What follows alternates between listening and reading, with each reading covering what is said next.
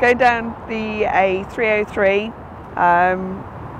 a route I've gone many times, and as the trees parted to my left, you could see up in the field, something caught my eye. It was just black.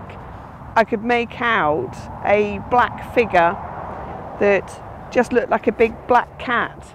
It had really small ears. It was really thick set, and it had it was difficult to see its tail because the way it was stalking, its tail was down, it wasn't up at all. So all you can see is these thick set shoulders, and that's what stuck in my mind. The thing that I noticed more than anything was actually just the way it walked.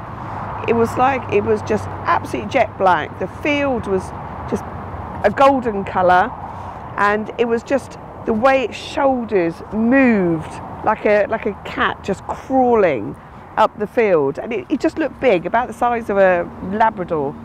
I do have a dog, so I know how a dog walks, and which is why I was just so shocked.